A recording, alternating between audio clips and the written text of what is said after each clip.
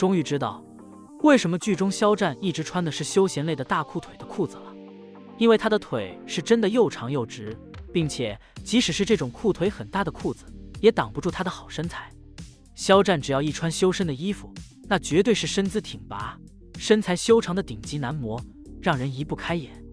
所以穿这种阔腿裤子才比较贴合人物原型。毕竟剧中肖战饰演的盛阳是底层打工人，一个设计师，每天身心俱备，加班加点，被大量工作安排的满满当当，哪有那么多时间打扮自己啊？衣着休闲、舒服、简单，是职场打工人必选项，非常真实，贴近现实生活。肖战这部剧很不错，很注重细节，隔行如隔山。是不是看了骄阳棒我才明白，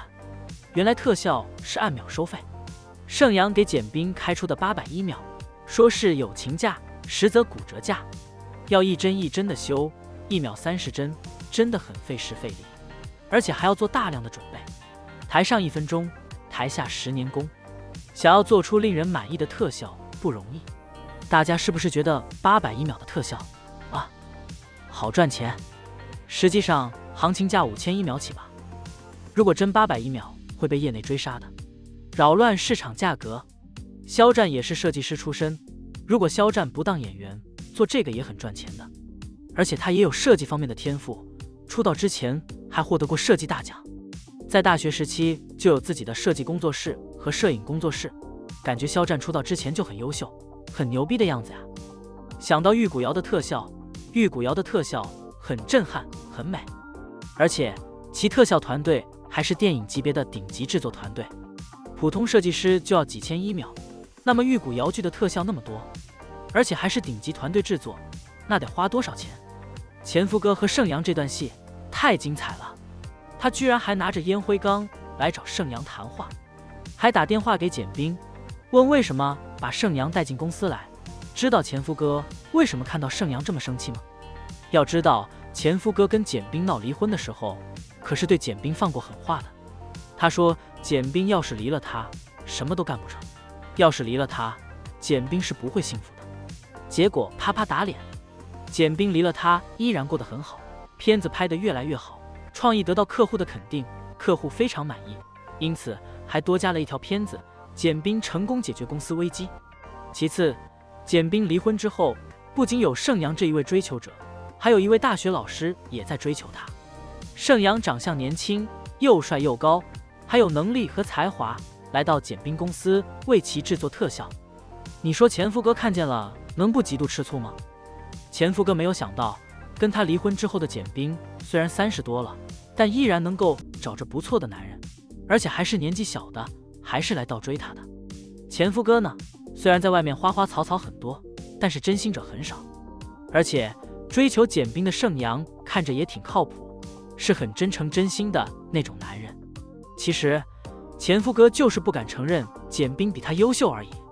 简易这家公司是前夫哥梁珊珊和简冰一起开办的，公司3位老板分工明确，梁珊珊负责拉客户的，简冰负责拍摄和后期制作的。前夫哥根本离不开简冰，现在公司的片子基本上都是简冰剪的，很多创意也都是简冰的。现在的前夫哥除了吃喝玩乐方面优秀之外，在剪片子上已经江郎才尽了，所以突然来了一个人在追求简冰，前夫哥肯定是有危机感的。前夫哥生气，一方面是吃醋，一方面是嫉妒，一方面是不敢承认简冰比他厉害，还有一方面是害怕简冰跟盛阳真的在一起了，对公司有影响。肖战这部剧是有多优秀，值得黑子天天带节奏。剧开播当天用番位引战，故意传小纸条诬陷人家工作室，然后带节奏闹脱粉，表演脱粉。剧播出之后说剧本有问题，说剧情有问题，说人家不会接剧等，各种带节奏诋毁。而那些每次被带节奏的人总是会对黑子的话起应激反应。已经说过很多次了，不好的内容红黑俱灭，不要到处传播，不要跨平台搬运，直接漠视，永远作品第一，专注自家，好好看剧，好好讨论剧情即可。豆瓣剧组有很多带节奏的黑子，他们各种挑事，如果是那种容易上钩的，容易被影响情绪的，容易被带偏的，建议大家暂时把这个 IP 卸载掉，不要把豆瓣上不好内容搬运到其他平台，不要把豆瓣他们议论的不好内容，自己也写相关小作文到处发散。微博上不好内容，投诉拉黑即可，不要点开看，不要评论，没有热度平台就不会推荐，看见的人就越少。现在就是有大量水军和对家批评不停地带节奏，并不会因为大家的批评而放弃。如果总是纠结这些内容，是很难不被影响的。在物欲纵横的当下，人人都想捞快钱的时代，肖战像个异类。有网友吐槽肖战剧本选的不行，怎么每次都选这种没怎么听说过的、没什么热度的题材？的确，肖战选择的剧本不是什么热门题材，也不是什么热门大 IP， 不但没有雌竞，没有狗血，而且没有霸道总裁，没有三角恋、四角恋、N 角恋，没有为了爱情创死3届。肖战所选的剧本似乎都在遵循一个原则，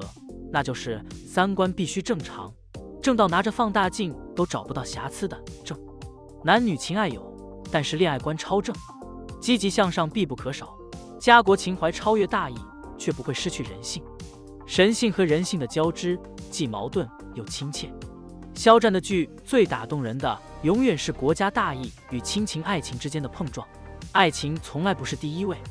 然而不狗血的电视剧，哪里是那么好拍的？